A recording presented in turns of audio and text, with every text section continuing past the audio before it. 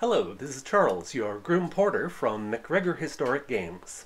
This video is a little look at our replica of a satirical deck of German playing cards, dating from 1545 and designed by the German artist Peter Flottner.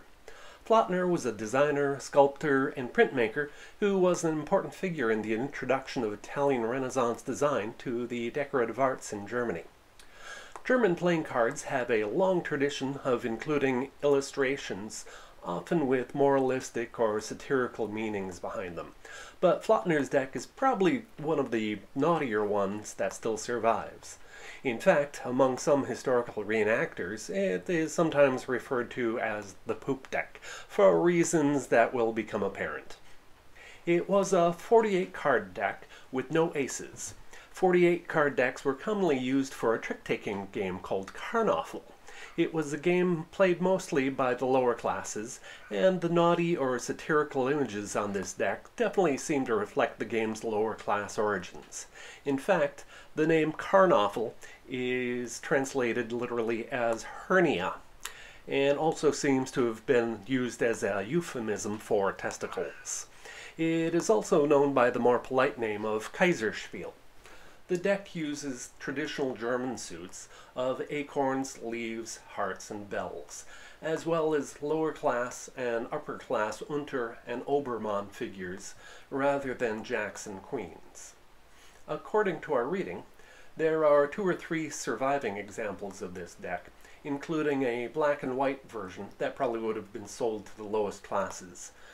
Fortunately, one of the surviving decks was hand-colored, so we chose to colorize our version inspired by that deck. The backs of that original hand-painted deck were also inscribed with musical notation that together makes up 4-part songs that are devoted to themes of love.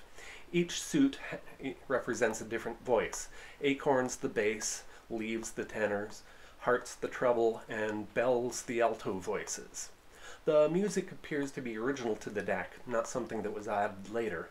But in order to keep our replicas of the cards as inexpensive as possible, we decided to leave the backs blank, as was most common for early playing cards, and to avoid having the music turn them into a form of marked cards for actual play. The Obermann cards are the equivalent of queens in a standard deck, and are all more middle or upper class figures: the master of the mint, a secretary, a cupbearer, and a musician. Whereas the Unter cards, or jacks, are from the lower ranks: a messenger with a letter in his hand, a large cook with a pan and spoon, a butcher, and a fool with a dripping nose and probably a suggestive limp sausage in his hand. Each suit in the Flottner deck is also loosely connected to a theme. In the acorns suits, it tends to be scatological, portraying the antics of pigs, all with a pile of feces. In popular culture at the time, pigs were equated with lust and gluttony. Here on the 9 of acorns, 2 pigs play backgammon over the prize of a mound of feces on the edge of the board. In leaves, several of the scenes depict the drunken and lusty behavior of peasants and farmers. The 4 of leaves shows a farmer squatting and defecating while his wife inspects his work.